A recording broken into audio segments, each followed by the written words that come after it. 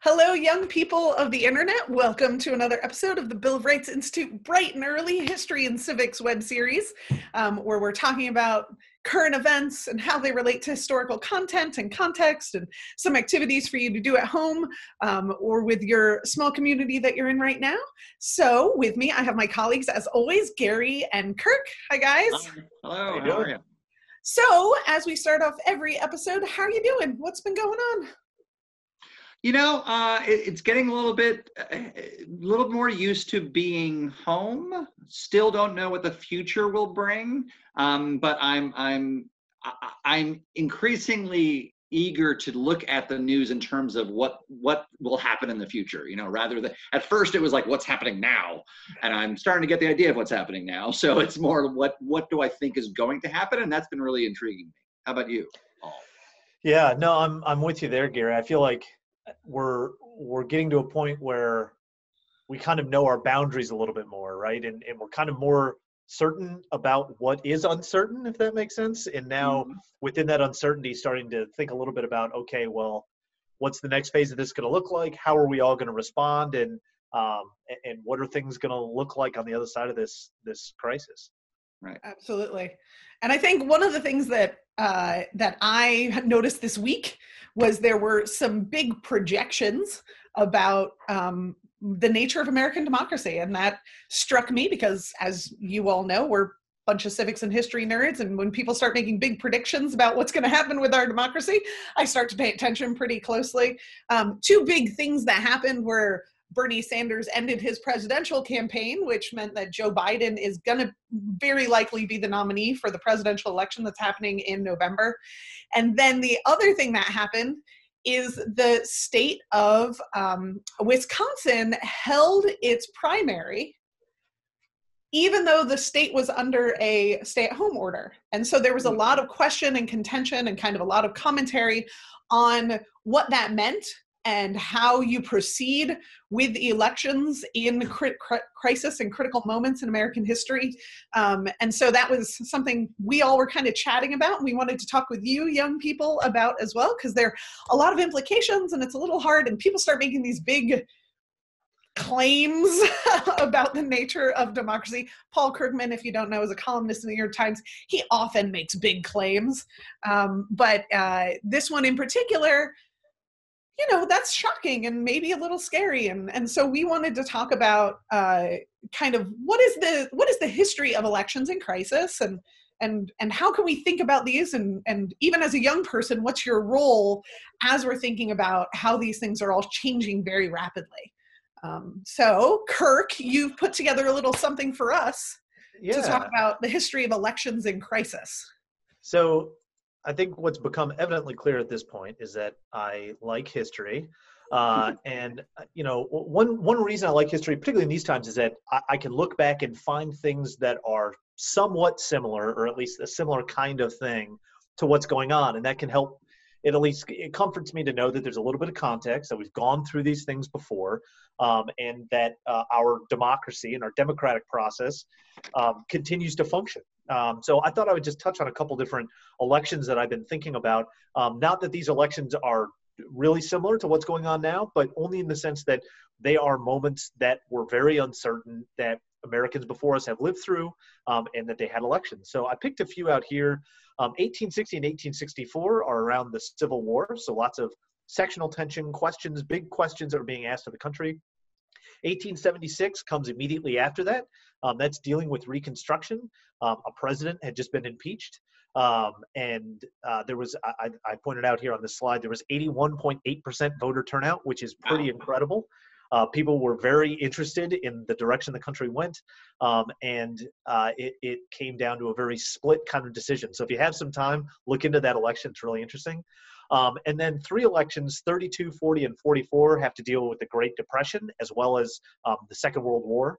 And then finally, I just highlighted here 1968 because it was in the midst of a lot of internal political turmoil. There was turmoil at the Democratic National Convention, famously riots and protests. But across the country, there's a lot of uncertainty. And we still had a presidential election. We still had elections that we went through. So I want to touch just quickly on 1860 because it was a moment of sectional tension. So the South and the North were at odds with one another, and that turned into 4 presidential candidates. You have Abraham Lincoln and Hannibal Hamlin. I think Hannibal Hamlin's name is a great trivia fact if you ever want to surprise your friends and family. Who was Abraham Lincoln's first vice president? He's an interesting guy. He's from Maine, but worth checking out in his own right. But then you had the Southern Democratic Party and the Democratic Party. So the Democrats had 2 conventions that year. The first one, they couldn't come to a decision. They split over the issue of popular sovereignty, which is the idea that individual states would be able to choose whether or not they kept slavery or not. And the Southern Democrats went one way, the Democrats went the other way. Then you had this Constitution Party, which was the former party of the Whigs, which is a funny name, but the Southern Whigs were in coalition with the North and had concerns about the extension of slavery, but ultimately didn't favor secession, so they formed their own party. So you have these 4 parties all in tension with one another. And the result is the election of 1860, where Abraham Lincoln wins 39.8% of the vote, which isn't a whole lot if you think about it, but he won 180 electoral votes, which secured for him the presidency. So 39% of the popular vote and then 181 electoral votes. 180 electoral votes. Yep, yeah, that's 180 right. Electoral votes. But super high turnout again. So 81.2% voter turnout, which is really that's wild, really high. But that popular vote number is really interesting, partly because what happens immediately after this, which is the country ruptures and splits, right? In the South, southern states secede, and then we enter into a period of civil war, which is one of the most catastrophic conflicts in our nation's history. And in the midst of that war, we had a presidential election. It's interesting to note the Confederate government didn't have a national election, but the North did. In 1864, Abraham Lincoln found himself running against his former head general in George B. McClellan. This election was very contentious, and Lincoln was not looking very good in the polls. McClellan was in favor of the war, but the Democratic Party itself was running on a peace platform. They thought that there'd been enough death and suffering, and they wanted to make peace with the South. And Lincoln was sticking with the idea of pursuing the war to its end. In that election, there was a big moment called what's now referred to in political circles as an October surprise. Sherman wins Atlanta and sends Lincoln this famous telegram that says, "Atlanta is ours," and fairly won. And that really swung the election in Lincoln's favor. But up until the actual election, it was very much in doubt whether or not Lincoln would continue to be president. Again, you have a really high voter turnout, which is interesting, 73.8%. The other interesting thing about this election is that southern states weren't counted because they were in rebellion, right? So only areas that were occupied by Union troops and could put on election were able to vote. But Lincoln secures the presidency. And then just really quickly, another one, because it was more of an economic situation, the election of 1932 between Herbert Hoover and Franklin D. Roosevelt. The stock market had crashed in 1929. In the ensuing economic depression, there was high unemployment. People were frustrated with the way the Hoover administration had been dealing with it. And so you get really a landslide in favor of FDR. And I think this is interesting. Hoover won 39.7% of the popular vote. In the previous election in 1928, he had 58% of the popular vote. So there's a huge decline there that shows what happens when American people are thinking about who it is that they want leading them and when they get frustrated with who's in charge. I was going to touch on the wartime election. Same kind of thing happens. I think sometimes in wartime, Americans want to cling to whoever's in charge if they're happy with the way that things are going. And here we saw FDR win a very significant majority of electoral votes and a fairly significant majority of the popular vote, even though this was one of his closer elections. But I think what's important through all of this is through these momentous moments, both at the beginning of crises with 1860 and 1932, and then in the midst of them in 1864 and 1944, you see the American people holding accountable their elected officials. These are, of course, national elections, but also at the state and local level, all these elections are happening. And it's a way for us to continue to have a voice in how it is that our leadership is addressing these crises, which I think is a critical and important thing. You know, we've talked a couple weeks ago, we were talking about private citizens stepping up and volunteering and all the wonderful, beautiful work our healthcare workers are doing. And all that is incredibly important. As important are our political leaders who are guiding our policies and setting out how it is that we as a collective community are addressing these things. And so this process of voting, I think, is incredibly popular. And as we can see from these elections, and I encourage you to look at the others I highlighted or any other elections that you think are interesting from this perspective, it shows that we as the American people can still come together, have our voices heard in a process that's trusted, and that ultimately results in us continuing to have a stable government, which benefits all of us. So let me get this straight. So there have been moments of crisis in the United States, like big moments of crisis, right? I mean, they're not, it goes beyond, regional crises.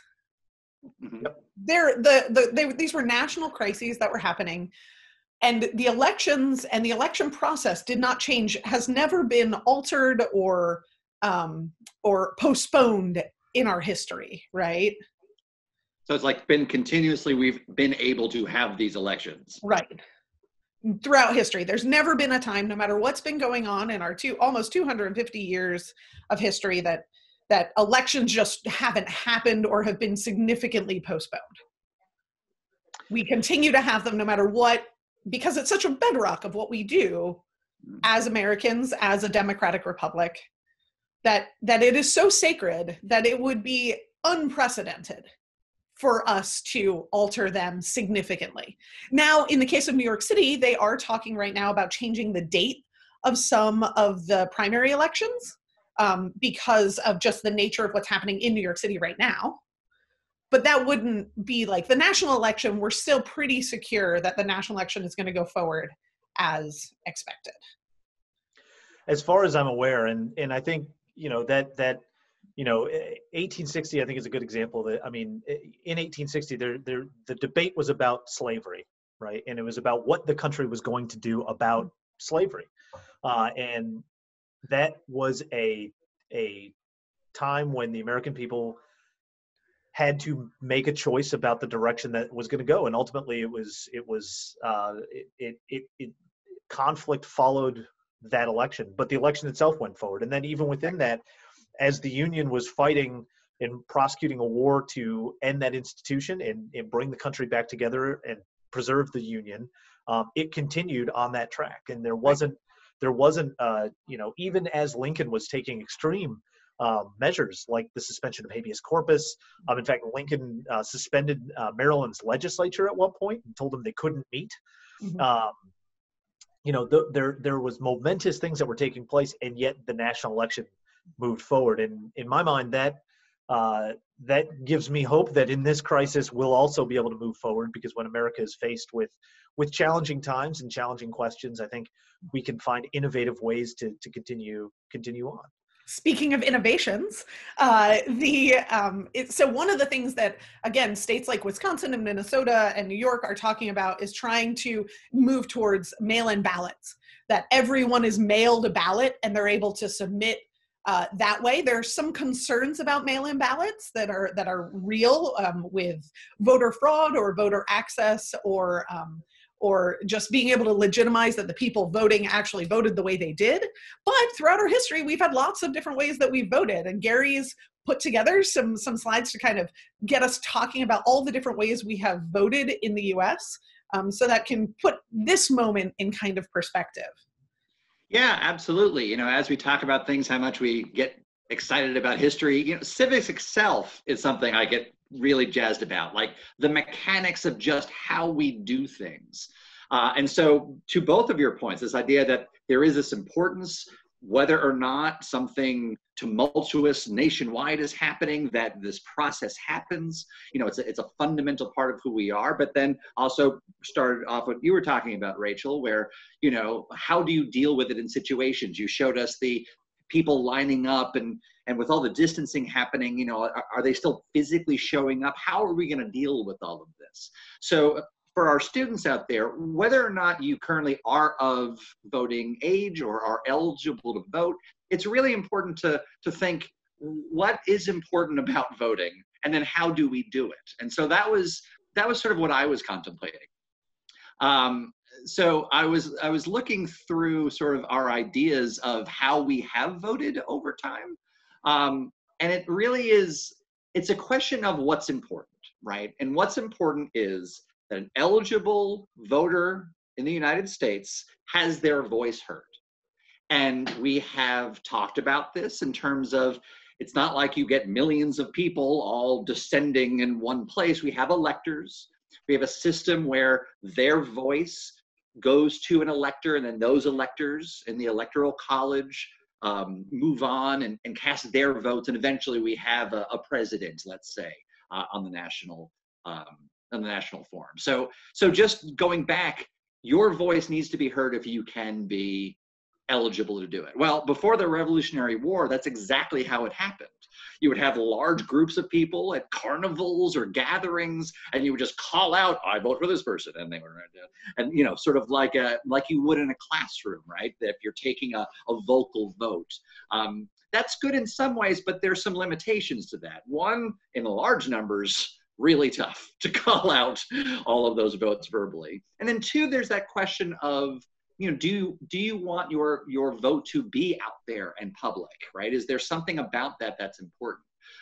So eventually, after the Revolutionary War and in early America, of course, ballots start happening, where at first you'd have candidates' name and people would sign their names under the ballots. And then as populations grew and just the complexity of it, there would be printed ballots. Early on, the printed ballots would be given out by the parties. That told you all the officials that were going to be running.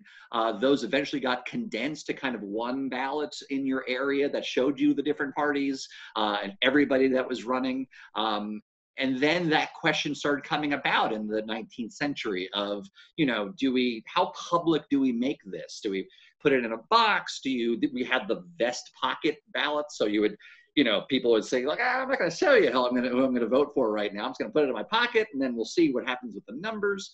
And then by 1892, more and more written secret ballots start coming around. By 1920, you see the lever machines. That's actually when I was young. I remember the lever machines where you would pick people, put little levers, and then you would, that exciting moment where you would pull the big red bar, and then it would, tally your votes. It's an early form of a computer. But then, as we showing said, your age, Gary, showing your age. Showing my age, exactly. But then eventually those led to punch cards by 1965, right? And that lasted a really long time. So there are cards that, literally punch holes in them. And then the Voting Rights Act of 1975. And then by 2000, these punch cards came into question during the Bush v. Gore time. And there's been much more move to, do we make it digital? Do you fill it out and put it into a computer, and all these questions. But that's what I find really interesting is, again, fundamentally what matters. And what fundamentally matters, what is the most important thing, is that voices are heard and tallied, and it's very clear. So from the very beginning, from the very first election, this, what I'm showing here is from the Annals of Congress, the first session, and you can see just a little excerpt from what they, shall we say, journaled, from what they had, just tallying that these votes went to electors, and that process worked. And lo and behold, here's a report that our president is going to be a guy named George Washington, and that John Adams is going to be vice president. And that's just the way it is. It worked out. Those are the numbers, and we accepted that, and we've been doing it ever since. So that's a really interesting question that I'd like to have, right? So back to Bush v. Gore, and BRI has great resources on the Bush-Gore time of 2000. Again, if you were not alive at the time, it was a huge deal about how do we know what people's voices were, right? Mm-hmm. And this picture was a classic stock photo of this time of saying, what does every American's vote that's going to the electors, what did they intend? And how do we know? And so that's the question that I would love for you to observe. You're going to see a lot of stories about, do you have to physically be in person? Do you have to write it down? Do you have to use a card? Should you use a computer? Can you mail it in? Ultimately, what do you think is the best way for an eligible voter voice to be heard? And so, I always like to have us observe what's going on. Take a look maybe this week or this time and observe what's the discussion about voting, about the dates. Does that matter? Does that support or go against what fundamentally has to happen? And also, you've seen this has changed over and over again throughout our history. Do you think how we vote is going to change in the future? And if so, what methods of voting do you think would work really well? Because your voice is really important. You, if you're not already, are going to be one of those voters. And it's never too early to just be aware of how voting happens, what's going on in the process, and how it happens is also going to be something you have the power to influence. So it's a really interesting time to say, what do I see about the way that we vote? Is it fulfilling what we want it to be? And what can I do about it? And I think that's super cool.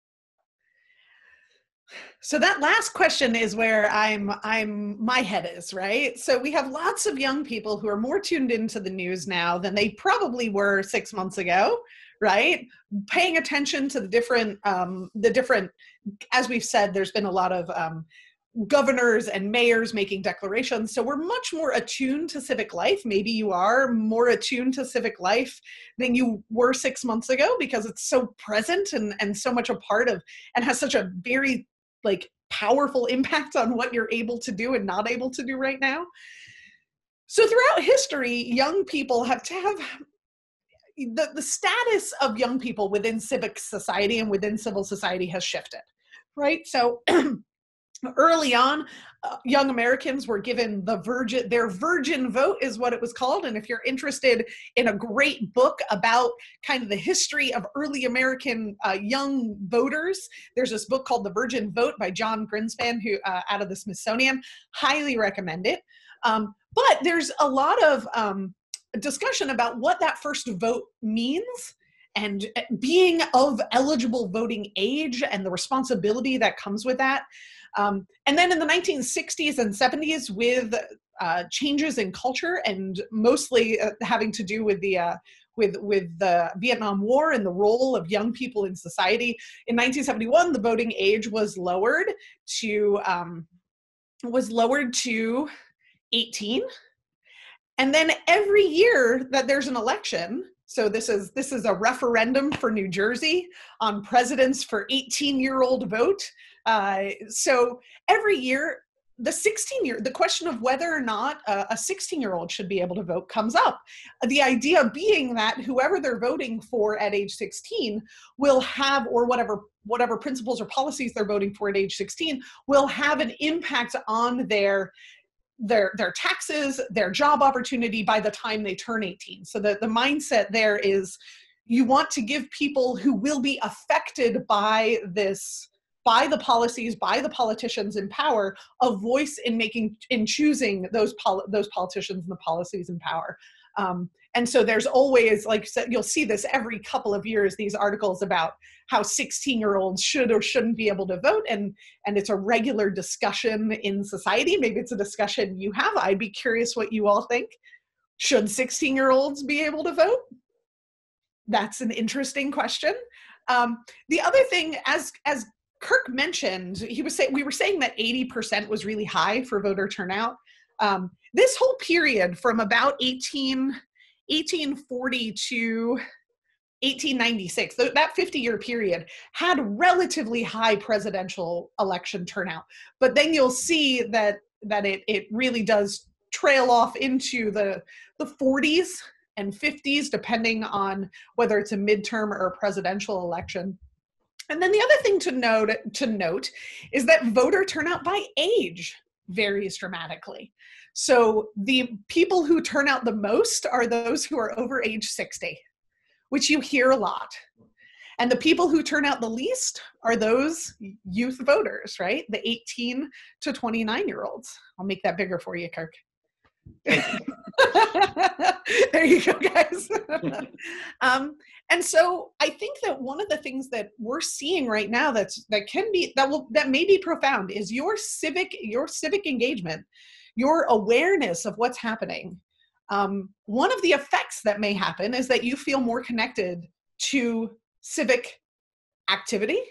And that means that you may feel more compelled to go out and vote because there's an opportunity, you feel an opportunity. Now, the thing that at Bill of Rights Institute we talk about all the time is that civic life is not the totality of civil life, right? So what you do in your civic duty or your civic engagement is a portion of kind of what makes society good, right? And so in other episodes, we've talked a lot about how businesses are coming together to support society, how charities are coming together to support society, how individuals are doing all these amazing things. And I think it's important in this episode that we're talking about that our leaders are working really hard to make sure that they're minimizing to the best of their ability the impact of what's happening.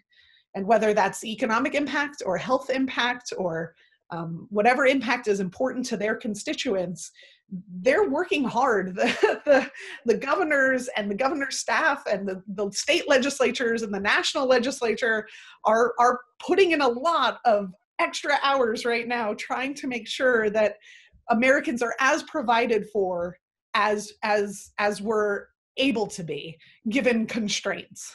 Did you guys have anything more that you wanted to add?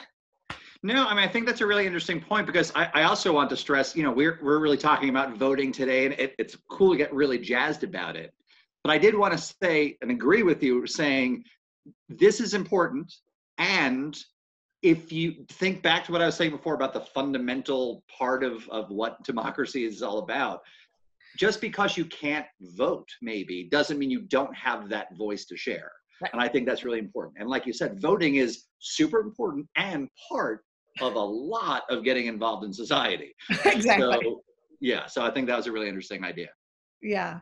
And as we think about this moment right now, right? So a lot of attention is going to be paid to the election. I mean, it was already going to be a really contentious election. And the response of whatever is going to happen in the next 3 to 4 months is going to really impact what happens in November. March seemed to last 37 weeks. I don't know. I can't even conceive of November coming, but it will. I'm really just looking forward to June, especially because I live in the DC area, and that's when we'll be allowed to get out of our houses regularly. But I think that there's going to be so much discussion that there's this incredible opportunity right now to start building your argument and start building your knowledge base and to start doing the research that will let you be a really well-informed advocate for what you value. Yeah, absolutely. And the importance of issues that were going on before this crisis took place are just as important, right? And so continue to understand, how those things may be impacted, whatever you're passionate about, how that may be impacted by this crisis, and what candidates are still saying about it, as well as how candidates have responded to the crisis or have commentary or criticisms of what's going on during the crisis. I mean, all of that I think is really important to pay attention to, as will be just how it is that the election takes place. So how are conventions, for example, going to take place? Each of the major political parties has a convention where they name their nominees. Those are going to, it's going to be interesting to see how they hold those, and how the process of the American people's voice being heard actually rings out in this election cycle. Absolutely. And if you want to kind of see what I think was a really, really excellent example of a state leader speaking to his state, if you get a chance to watch the State of the State address by Minnesota Governor Tim Walz, it's one of those moments where I've been to Minnesota, I think twice in my life, not for very long. I do have a lot of friends there, but it's one of those moments where looking at the rhetoric of how someone chooses to engage their constituents is really, really interesting. And so comparing and contrasting the different states and how they're responding and what rhetoric they're using. Andrew Cuomo, the governor of New York, is using very different rhetoric than Governor Tim Walz. And so I think there's an opportunity there to find examples and exemplars that you can use for your own life when it comes to thoughts about leadership or public speaking. There's a lot of opportunity to think about right now as giving you a lot of examples of what to do and maybe what not to do as you grow into your own leader in your community. So I want to say thank you for your time today and for joining us for another episode of Bright and Early. My name's Rachel. Hi, Gary. And I'm Kirk, and my dog is Hopper, and he has a lot to say at the moment. So. And we are here every week to talk about current events and what it means today, and what it means for history, and give you some activities. So please join us again. Let us know if you have anything that you're thinking about, any great examples of leadership or not so great examples of leadership that you've seen in your civic leaders and community. And gentlemen, do you have anything more to add? No, exactly. I mean, I think a theme is we'd like to hear from you literally because that's expressing your voice. And so, we want to hear your thoughts. Absolutely. And we'll look forward to seeing you next time. Yeah. Thank you, guys. See you all soon. Bye. Bye.